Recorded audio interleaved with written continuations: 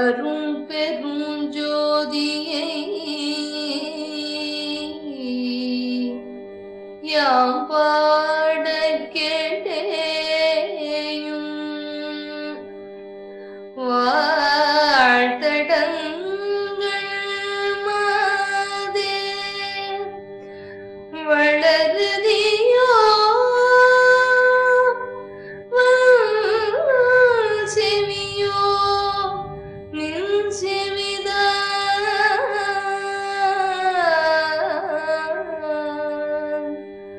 மாதேவன் வார்கழல்கள் வாழ்த்திய வாழ்த்துணி போய் மீதிவாய் கேட்டலுமே விம்மி விம்மி மெய் மறந்து போதாரமணியின் மேல் நின்றும் புரண்டு இங்கல் ஏதேனுமாக கிடந்தாள் என்னே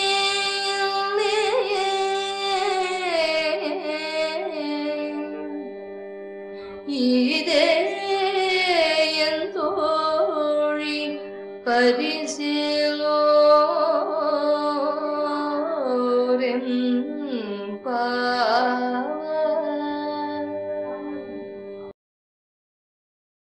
நல்லடியார்களே, மார்கழி மாதம் மதி நிறைந்த நன்னாட்களாகிய 29 நாட்களை அமையப்பெற்ற நன்மாதம் என்று பழம்பெரும் ஞானியர்களினாலே நுண்மையாக கண்டுபிடிக்கப்பட்ட நன்மாதம். இந்த மாதத்தினை மக்கள் அனைவரும் முழுமையாக பயன்படுத்தி கொள்ள வேண்டும் என்ற தனிப்பெரும் கருணையினாலே இந்த மாதத்தை என்னவென்று சொல்லியிருக்கிறார்கள் தெரியுமா? இது ஒரு சூனிய மாதம், தீங்கு விளைவிக்கக்கூடிய மாதம்.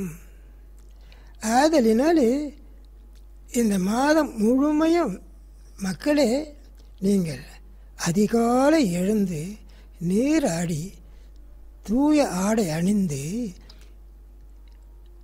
இறைவனின் ஆலயத்தை வலம் வந்து பல பிரகாரங்களையும் வலம் வந்து அர்த்த மண்டபத்தையும் நெருங்கி அவனுடைய கர்ப்ப கிரகத்தை நோக்கி அவன் தாழ் பணிந்து இந்த தீய மாதத்தினுடைய தீய சக்திகளை எல்லாம் முழுமையாக அவன் அருளாலே எரித்து ஒழித்து தூய்மையாக பரிணமிக்கும்படியாக செய்ய வேண்டும் என்று பிரார்த்திக்க வேண்டும் என்று நமக்கு திருவாய் மலர்ந்து அருளியுள்ளார்கள். குழந்தைகள் மிட்டாய் சாப்பிடுகின்றன, விளையாடிக்கொண்டே கையில் வைத்திருக்கின்றன, தவறி கீழே விழுந்து விடுகிறது. அதை மண்ணில் விழுந்த மிட்டாயிலே அந்த ஊரின எச்சிலோடு மண்ணும் கலந்து விடும் அல்லவா? அதில் சில நோய்க்கிருமிகளும் படிந்து விடும் அல்லவா? அதை எடுத்து உண்ணக்கூடாது என்பதற்கு குழந்தைகளுக்கு என்ன சொல்லி மிரட்டுகிறோம்? அதை எடுக்காதம்பா, அம்மா அதை எடுக்காதே, அது பேய் தட்டி விட்டுது, அது எடுக்கப்படாது.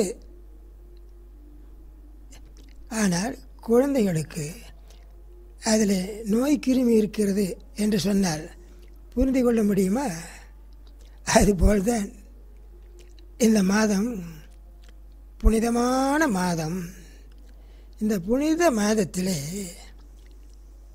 நாம் பிறவியின் பெரும் பயனாகிய இறைவனின் திருவடியை அடைவதற்கு முயல வேண்டும் என்று சொன்னால் மக்களுக்கு இது புரியுமா என்ன? ஆதலினால்தான் குழந்தைகளுக்கு சொல்லுவான் போல இந்த மாதம் சூனிய மாதம்.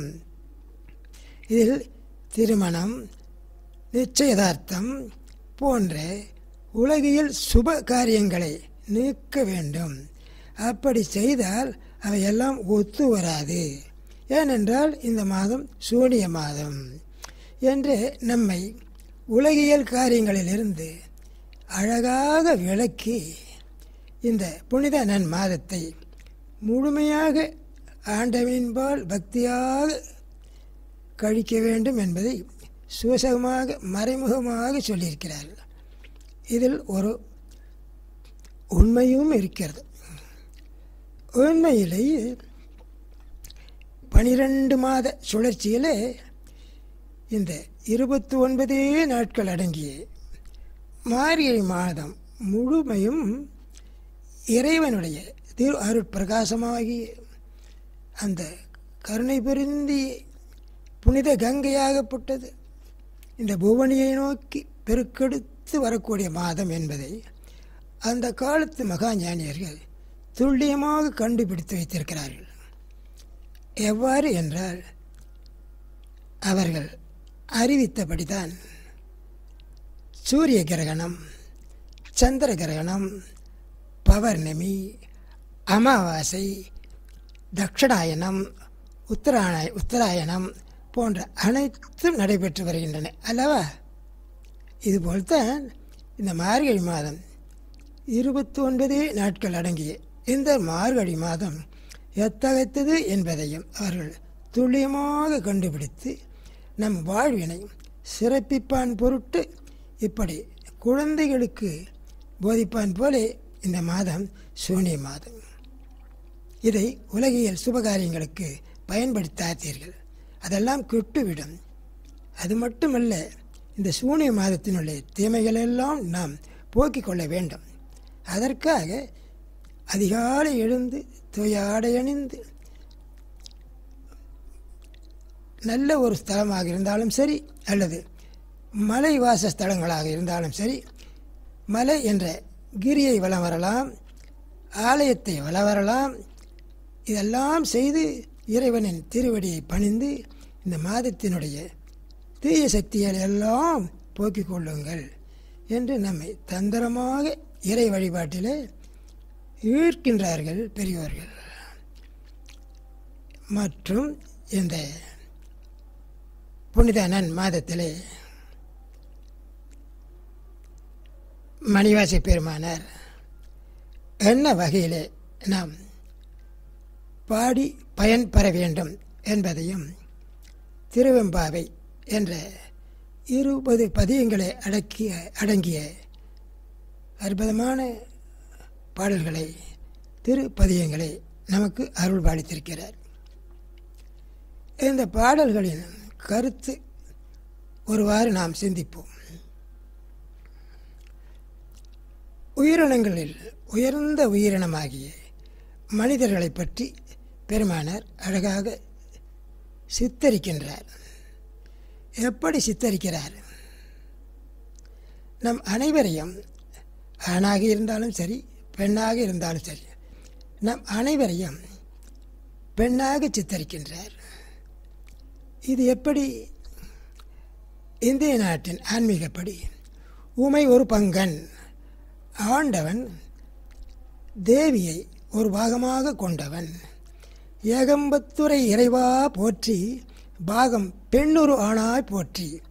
இவைகளெல்லாம் அவன் ஆண் உருவமாக இருந்தாலும் அவன் உடலிலே சரி பாதி பெண் உருவம் அடங்கியிருக்கிறது என்று அநேக வாயிலாக நமது இந்தியன் பிலாசபி நிரூபணம் செய்கிறது. இதைத்தான் ஆண்டவனின் செயலாற்றல்கள் கூடிதான் உருவமாக தோற்றி வாழ்ந்து கொண்டிருக்கின்றன. ஆம், சுவாசித்தல், இரத்த ஓட்டம், ஜீரண இயக்கம் போன்ற எத்துணை இயக்கங்கள் என்ற சக்திகள் அடங்கியது உடல். அந்த உடலின் சக்திகளுக்கு காரண புருஷனாக இருப்பவன் சிவம் என்ற அந்த ஆனந்தமே வடிவமாகி அறிவுமயமானவன். இந்த இரண்டையும் சேர்த்துத்தான் உயிரினங்களில் உயர்ந்த உயிரினமாக திகழக்கூடிய மக்களை பார்த்து, பெண்ணே இப்பூம்புணல் பாய்ந்து ஆடையலோர் எம்பாவாய் என்று ஒரு பாடலிலே அழைக்கின்றார். இந்த வகையிலே பெண்ணுக்கு இலக்கணம் கொண்டோம், பாவை என்று பொம்மையாக நம்மை அழைக்கின்றார். சூத்திரப்பாவை கயிறற்று வீழும் முன் சூச்சக்கயிற்றினை பாரடா என்று ஒரு மகாஞானியார் பாடினாரே, அதனுடைய கருத்து இங்கே முழுமையாக பிரதிபலிக்கிறது. நன்றாக சிந்தித்து பாருங்கள். ஒரே விதமான கயிறு. மீன் காட்சியை பார்த்திருக்கிறீர்களா? மீனினுடைய மூக்கிலே நூலை கோத்து சரமாக கட்டி அதை வீதியிலே விற்பனைக்கு கொண்டு வருகிறார். பார்த்திருக்கிறீர்களா என்ன? எல்லோரும் பார்த்திருப்பீர்கள். மனிதர்களே, உங்களுடைய மூக்கிலே சரமாக கட்டி இடத்தில் ஒரு முறை இழுப்பதும் வளத்தில் ஒரு முறை இழுப்பதும் இம்மாதிரி சதாசர்வதா இழுத்து கொண்டே உங்களை வாழ்வித்து கொண்டே இருக்கிறானே, அந்த பொம்மலாட்டக்காரனை பற்றி நீங்கள் தெரிந்து கொள்ள வேண்டாமா? நீங்கள் எல்லாம் இப்பொழுது சிந்தித்து பாருங்கள். பாவைகள் என்ற பொம்மையா இல்லையா என்பதையும் என் பாவையிலே பெருமானார் மிக அழகாக எடுத்து காட்டுகிறார். ஏதேனும் ஆகாள் கிடந்தாள் என்னே எண்ணி, இதே எம் தோழி பரிசு ஏல் ஓர் எம்பாவாய் என்று ஒவ்வொரு பாடலிலும் பாவைகள் என்றும் பெண்ணே என்றும் சக்திகளே என்றும் ஆண்டவனுடைய சக்திகளே என்றும் ஒவ்வொரு விதமாகவும் பற்பல விதமாகவும் அறிவுறுத்தி பிறவியின் பெரும் பயனாகி இறைதாள் அடைவதுதான் நமது வாழ்வின் நோக்கம். பாவிகளாகிய நீங்கள் இந்த சூச்சக்கயிறு யாரால் ஆட்டப்படுகிறது என்று கயிற்றினுடைய ஆரம்ப இடத்தை காண முற்படுங்கள். அவன் ஆட்டக்கூடிய அவன் யார்? அவன் எங்கே இருக்கிறான்? அவன் திருவடியை நோக்கி உங்கள் பயணத்தை பக்தியுடன் உருக்க நீர்படித்து அவன் திருவடி நோக்கி செலுத்துங்கள். இந்த புனித மாதத்தை விழலாக கழித்து விடாதீர்கள் என்று மணிவாச பெருமானார் 20 பதிகங்களிலே நம்மை உலகியல் விழிப்பிலிருந்து ஆண்டவனுடைய உறக்கத்தில் ஆழ்ந்து கிடக்கும் நம்மை அந்த உலகியல் விழிப்பில் தூங்க வைத்து ஆண்டவனுடைய தோற்றத்துக்கு விழிப்பிப்பதற்காக மணிவாச பெருமான் அழகாக 20 பதியங்களை அருள்பாலித்துள்ளார். அந்த பாடல்களிலே முதல் பாடலாகிய திருவம்பாவையினை வாசிக்க இருக்கிறோம். ஆதியும் அந்தமும் இல்லா அரும்பெரும் சோதியை யாம் பாட கேட்டேயும் வாழ்தடங்கன் மாதே வளரிதியோ வன் செவியோ நின் செவிதான் மாதேவன் வார்கழல்கள் வாழ்த்திய வாழ்த்து ஒலி போய் வீதிவாய் கேட்டலுமே விம்மி விம்மி மெய்மறந்து போதார் அமளியின் மேல் நின்றும் புரண்டு இங்கன் ஏதேனும் ஆகாள் கிடந்தாள் என்னே என்னே இதே எம் தோழி பரிசு ஏல் ஓர் எம்பாவாய் என்பது பதியம். இந்த பதியத்திலே மணிவாச பெருமானார் எப்படி இந்த காவியத்தை சித்தரித்திருக்கின்றார் என்பதை பார்த்தால் வெகு அழகாக இருக்கும்.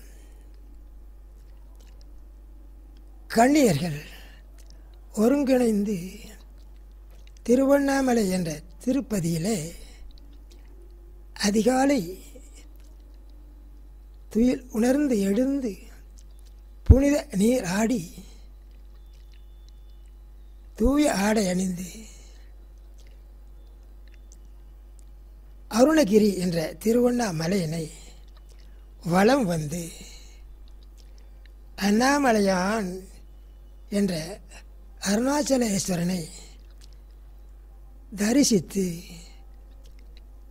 வரத்தை பிரார்த்திப்பான் போலே, என்ன வரம்? நாம் அனைவரும் இறைவனின்பால் புனித காதல் கொண்டு வாழ்கின்ற கண்ணியர்கள் அல்லவா?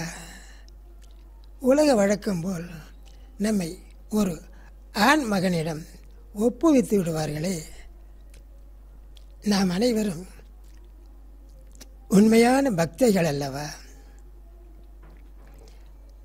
நாம் கைப்பிடிக்கும் நமது மணாளன் நம் பக்தி வழிக்கு,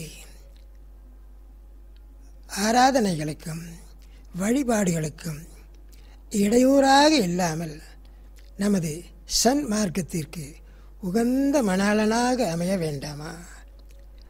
அப்படி அந்த ஆண்டவனின் சன்னிதானத்திலே சாஷ்டாங்கமாக நமஸ்கரித்து,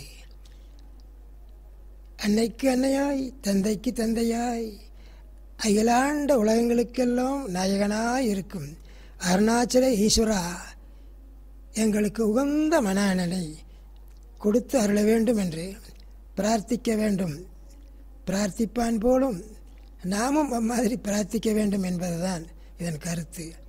இந்த பாடல்களை அவ்வண்ணமாக புனித நீரோடி தூய ஆடையணிந்து கிரிவலம் வந்து ஆலயத்தையும் வலம் வந்து அருணாச்சலேஸ்வரனிடம் தகுந்த மனநலை அருள் தர வேண்டும் என்று பிரார்த்திப்பான் போலே அருள் பாலித்திருக்கின்றார் இந்த பாடலிலே.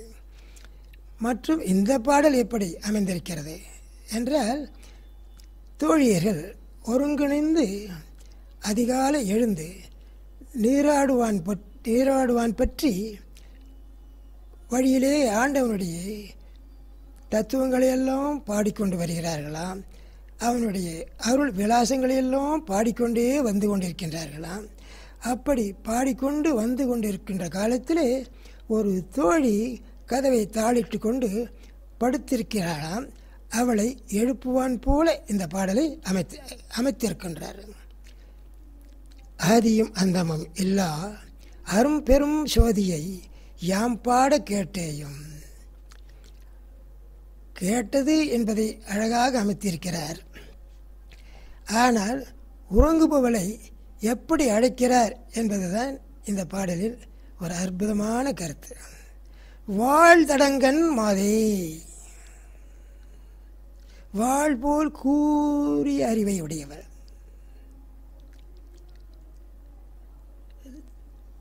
அகன்று விரிந்து ஆழமும் அகலமும் காண முடியாத ஆழியை போன்ற பரந்த அறிவை உடையவளாம்.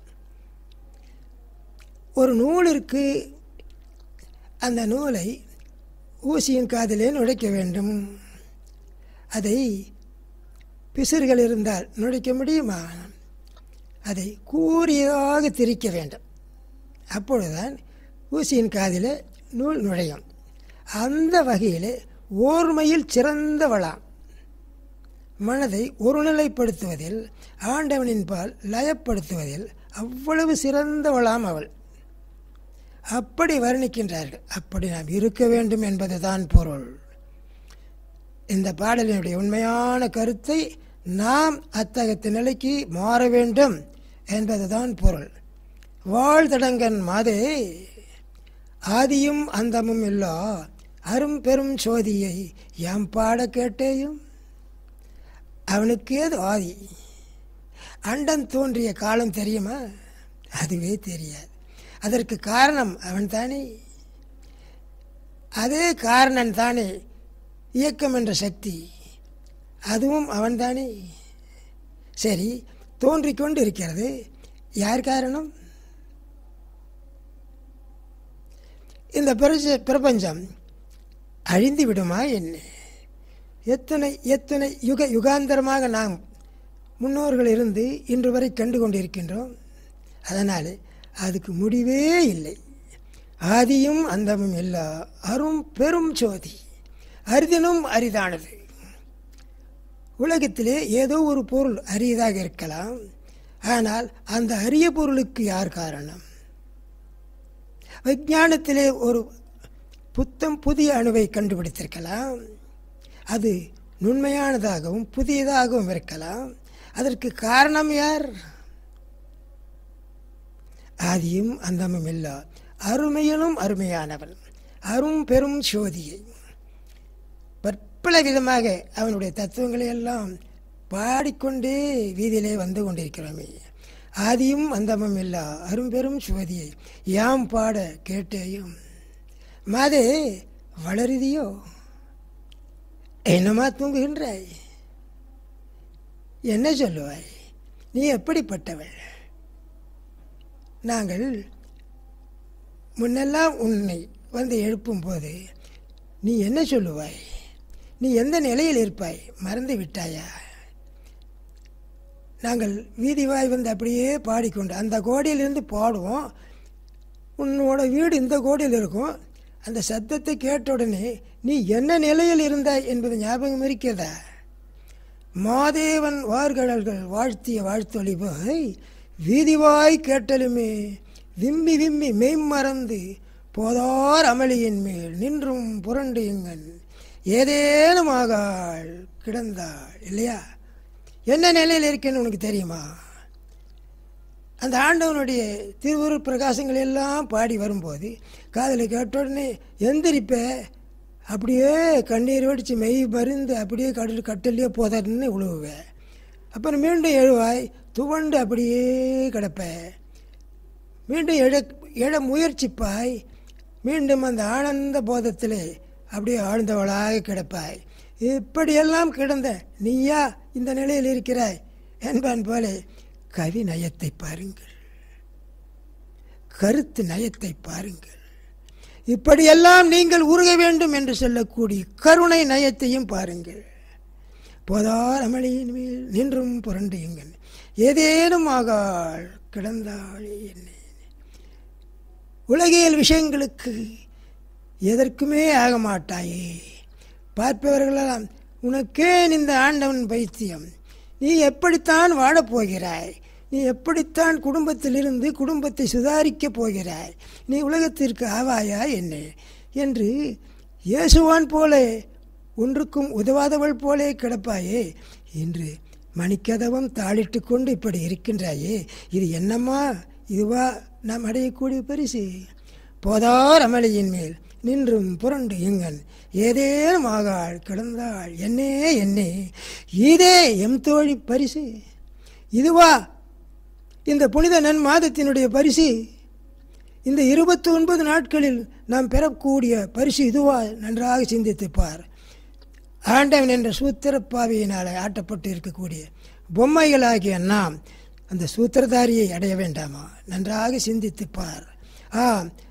அவளுடைய உமையவள் பங்கன், அந்த அன்னையினுடைய பங்கன், அந்த அன்னை என்ற சக்தியினால் நாம் சுவாசத்தால் ஆடுகிறோம், இரத்த ஓட்டத்தால் வாழ்கிறோம், ஜீரண இயக்கம் என்ற சக்தியால் வாழ்கின்றோம். அன்ற பெண்ணே என்று நம்மை இந்த பாடலே விழிக்கின்றார். ஏதேனும் ஆகாள் கிடந்தாள் என்னே என்னே. இதே எம் தோழி? இதுவா இந்த மாதத்தில் நாம் அடையக்கூடிய பாக்கியம்? இதுவா? நன்றாக சிந்தனை செய்து பார். ஏல் சொல்றதை கொஞ்சம் கேள், நன்றாக சிந்தித்து பார் என்று மணிவாசை பெருமான் எவ்வளவு கருணையுடன் நம்மளை இக்கருத்துக்கள் எல்லாம் ஏற்றுக்கொள்ளும்படி அழைக்கிறார். ஏல் என்று சொல்லி இவ்வளவு வரை சொன்னேனே, நான் சொன்னுவதை அப்படியே வாசாஞானமாக ஏற்றுக்கொள்ளாதீர்கள். நன்றாக சிந்தித்து பாருங்கள். உங்களுடைய நிலை நிம்மதி அடைவது தானே? அது எங்கே இருக்கிறது? அது உங்களுடைய உள்ளம் என்ற பெரும் கோயிலில் தானே இருக்கிறது. உள்நோட்டி உங்களுடைய பயணத்தை செலுத்துங்கள். அதற்காக விழித்து கொள்ளுங்கள். பொறி புலன்களுக்காக விழித்தீர்களே, கொஞ்சம் அதற்கு உறங்கி உங்களுடைய உள்ளத்திற்காக கொஞ்சம் விழித்து கொள்ளுங்கள். ஏல் சொல்லுவதை கேள். எம்பாவாய் என்று பெருமானர் பாவைகளாகவும் பெண்களாகவும் இறைவனை அடையும் பரியந்தம் நாம் இருக்கக்கூடிய நிலை கண்ணியர்கள் என்பதையும் அறிவுறுத்தி இந்த அற்புதமான மார்கழி மாதத்திலே இறை வழிபாட்டிலே இருப்பவர்களும் யோகத்திலே இருக்கக்கூடியவர்களும் மற்ற அனைத்து யோகியர்களும் தவறாமல் இந்த புனித நன் மாதத்தின் 29 நாட்களையும் கருத்தாக பக்தியோடு உருக்கத்தோடு உணர்தலோடு விசுவாசத்தோடு அவன் தாழ் பணிந்து அவன் தாழ் சேர்வோம் என்று நம்மை அழைக்கின்றார் மணிவாசை பெருமானார். இந்த நிலையில் பதியம், இன்றைய பதியம் முதல் பதியம் ஆதியும் அந்தமுமில்லா அரும்பெரும் சோதியை யாம் பாட கேட்டேயும் வாழ்தடங்கன் மாதே வளருதியோ வன் செவியோ நின் செவிதான். உன் காது என்ன டமார செவிடா என்ன? உன்னுடைய உள்ளம் என்ன அப்படி இறுக்கி மூடப்பட்ட உள்ளமா என்ன? கொஞ்சம் மணிக்கதவன் தாழ்த்தரவாயா, உள்ளே திரும்பி பாராயா. அதும் பெரும் சோதியை யாம் பாட கேட்டேயும் வாழ்தடங்கன் மாதே வளருதியோ வன் செவியோ நின் செவிதான். மாதேவன் வார்கழல்கள் வாழ்த்திய வாழ்த்தொழி போய் வீதிவாய் கேட்டலுமே விம்மி விம்மி மெய்மறந்து போதார் அமளியின் மேல் நின்றும் புரண்டு இங்கன் ஏதேனும் ஆகாள் கிடந்தாள் என்னே என்னே. இதே எம் தோழி பரிசு ஏழ் ஓர் எம்பாவாய் என்று மணிவாச பெருமானார் நம்மையெல்லாம் தட்டி எழுப்பி உங்களுடைய வாழ்வின் பெரும் பாக்கியம் வீடு பேர் அடைவதுதான். அது உங்களுடைய உள்ளத்திலே இருக்கிறது. கொஞ்சம் வெளிப்பார்வையிலிருந்து உட்பார்வைக்கு விழித்து எழுந்து விழிமின் என்று அழைக்கின்றார் பெருமானார். எல்லோரும் இப்பதியத்தை படிப்பதோடு நின்று விடாதீர்கள். முயற்சி செய்து வாழ்வின் பெரும் நோக்கத்தை அடைந்து விடுங்கள் என்று அன்புடன் கேட்டுக்கொண்டு நிறைவுபடுத்தி மகிழ்கின்றோம். சந்தோஷம் சந்தோஷம்.